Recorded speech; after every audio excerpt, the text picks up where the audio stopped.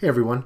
Wanted to take a few minutes this evening and do not so much a tutorial, but a screencast tips and tricks sort of thing about capturing lightning on camera. As you know, lightning photography is one of my real passions. And frankly, something I thought I was going to be giving up a lot of when I moved to Western Washington this spring. But much to my joy, there's been a number of good thunderstorms that have moved through the area. Actually just in the last couple weeks. And this really has to do about shooting raw when you're out capturing lightning.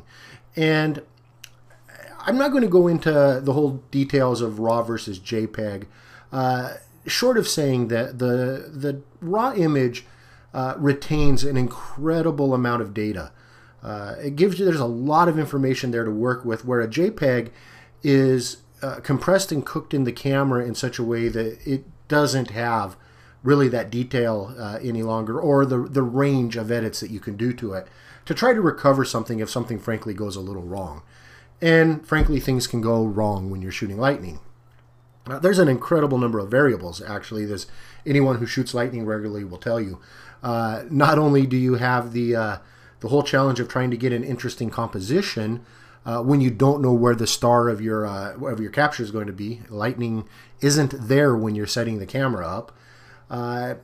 But lightning itself can really have different intensities of light when you shoot. So exposure can become a real challenge, where if you're taking a shot in one direction in this sequence, and the first 3 or 4 lightning strikes come out just perfectly exposed, the next one could be much brighter and really blow out the highlights, which is what you're seeing on my screen right now. This, for all practical purposes, the way this image sits, it's unusable.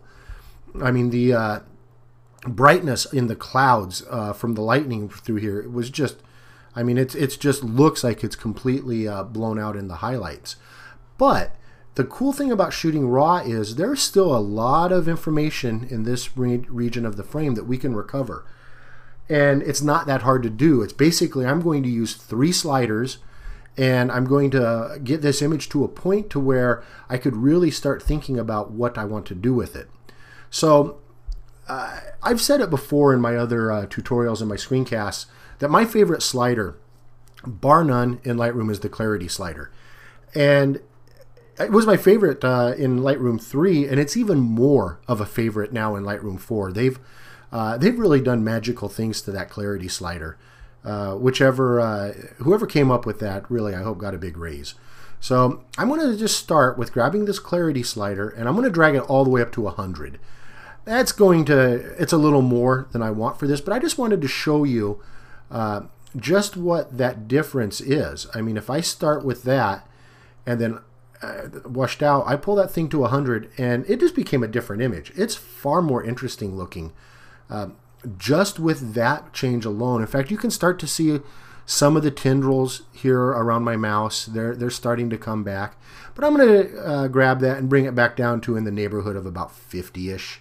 53. That's close enough. Now, the next slider I'm going to do is going to be this highlight slider. And think of it in a lot of the sense the way that the recovery slider used to be. And I'm just going to grab that, and I'm going to bring it way down into say I'm sitting at a -81 right now. And look what that did. That just completely brought those tendrils out now, where you can see those really fine, wispy parts of the lightning bolt. So already this image is looking much better. And finally, my third slider, the only other slider I really need to, and there's a lot more I could do, but just for the purpose of this, I'm just going to take my exposure and not go quite that much. And I'm going to drop it about a stop, or I'm a 0.9 down on my exposure to bring the exposure down a little bit. And just look at the difference. Look at the transformation of that image. From something that was completely and utterly blown out, which is really a shame because I like this image a lot. I like the composition. I like the shadow of the trees. It was a gorgeous lightning bolt to watch in real time as it struck. And I really do like some of the detail in these clouds up here. But as it sits, I mean, it is completely useless to me. But like I said, with 3 simple sliders, I can go and turn it into that, which all of a sudden it becomes a very interesting image. I'd crop it a little bit and maybe lighten a little bit in the cloud area. Who knows? I mean, just whatever my mood suits me for editing this. And I will at some point edit this and get this put onto my blog. But in the meantime, I just wanted to take 5 or 6 minutes here and show you that just because you captured that lightning bolt and it appeared to be grossly overexposed, there's a lot that can be done to bring that back in and make it an interesting image again. And the tools are there. The data is there if you shoot RAW. And again, I can't stress enough, this is only going to work for you if you shoot RAW. So I hope you enjoyed this. I hope you found it a little bit informative.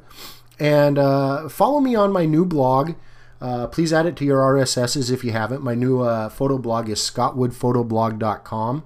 My old My Blue Heaven is going to become more of a personal site, and scottwoodphotoblog.com is going to be the exclusively photography related blogging. My galleries are always at scottwoodphotography.com, and please follow me on Twitter at Scott_Wood. Have a great night and go out and get some lightning images. They are a lot of fun.